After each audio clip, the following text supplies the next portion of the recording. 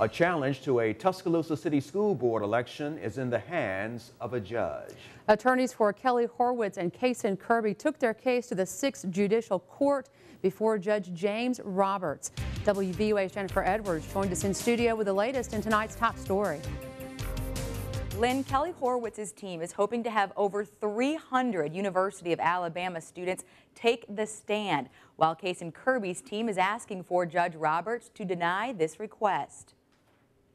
Tensions ran high today as attorneys for Kelly Horwitz and Cason Kirby presented their cases to Judge James Roberts. The purpose of the hearing today was for the contestant to offer prima facie evidence of illegal votes, and our position was they haven't offered any prima facie evidence. We gave 397 names of voters that we suspect, that we told the court we expect we'll be able to prove that when we get these people on the witness stand and we think they'll tell the truth. Much of today's hearing centered around that list of nearly 400 University of Alabama students that was filed by Horwitz's team last week. Judge Roberts asked Horwitz's attorney, James Anderson, to provide evidence supporting the claim that these students voted illegally. You had to reside in that district for 30 days prior to the election.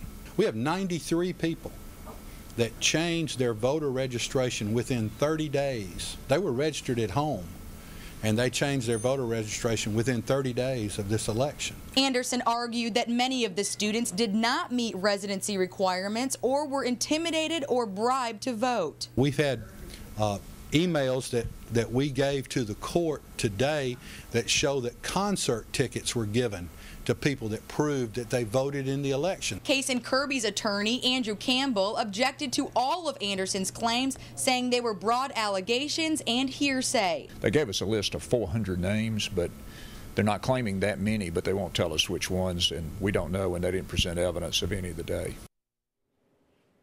Judge Roberts will issue a ruling on the evidence provided during today's hearing at a later undetermined date. A trial date is currently set for October 31st. Live in the studio, Jennifer Edwards, WVUA News.